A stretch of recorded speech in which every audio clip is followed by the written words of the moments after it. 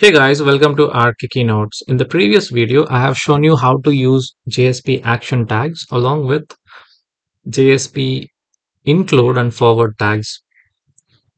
So I have shown you the demonstration of using those two tags. In this video, we'll talk about JSP useBean, JSP setProperty, and JSP getProperty. So basically, this useBean action tag is used to locate Java Bean class, or else we can use it to instantiate it.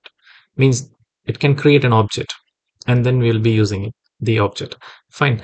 So how are we going to do that? In this way, JSP colon useBean ID, and we need to specify the name, and then you can specify the scope even like this, either page, session, or whatever you want.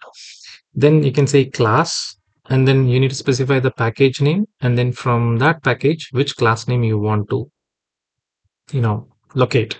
So that you need to specify. Fine. So I'm going to do a small example implementation of a small task. So first I'm going to take index.html. Then I'm going to design a form with 3 text fields. You can see that name, password, and email, and then 1 button.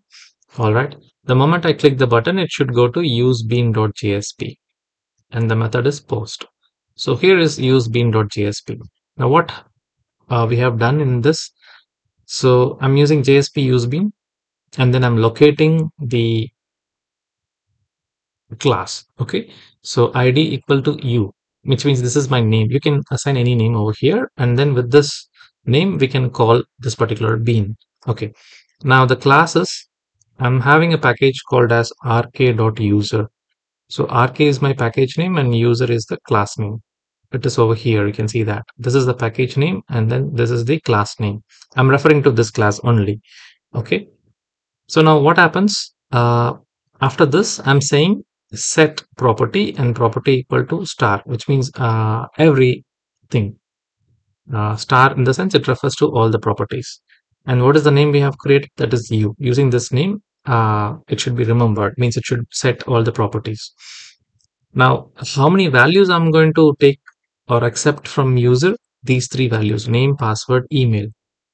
So once you set these name, password, and email to these classes, then I need to get the same properties using this is JSP setProperty tag, and this is JSP getProperty tag.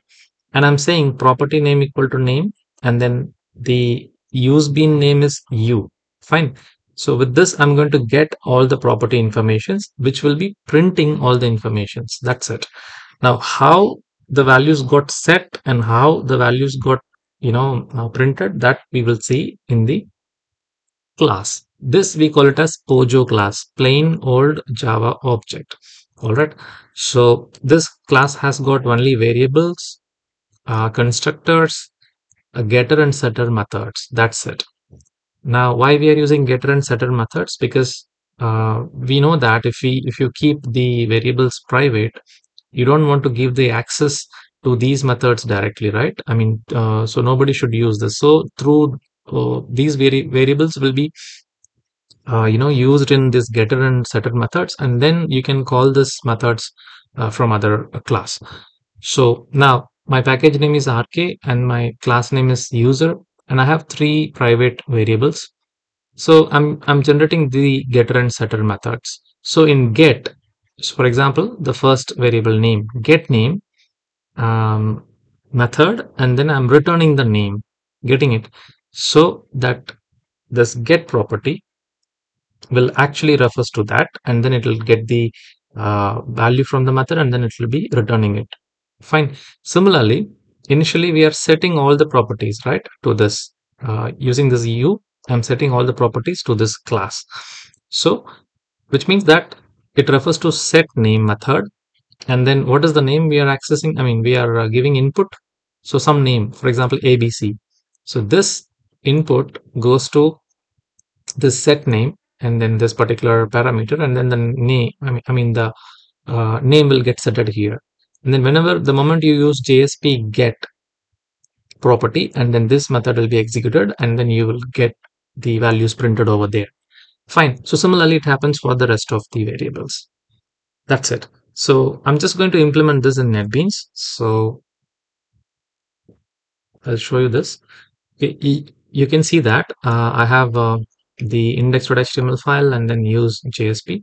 So in this case, my index.html file is the first file which is going to be executed. So I don't want web.xml file. All right. And then as a as I have just shown you that in index.html there is a form with three fields, text fields, and then in useBean .jsp, I'm using the useBean action tag, setProperty action tag, and getProperty. So now all the values which I am accepting from index.html will get setted using the setProperty to this particular class. Okay, and then I'm using getProperty to get all the information. So this particular example is to just accept input from user and print. That we have already done in servlets. We use request.get parameter. Fine. So instead of that, I'm just performing the same operation using useBean and setProperty and getProperty. That's it, nothing else. So now I'm creating a package here. To create a package, you have to just right click new, and then you can say Java package, and then you can mention the package name. Basically, the package name will be, uh, your folder name will be your package name. So you can see that I have created a plain class file. So how to do that? Right click new.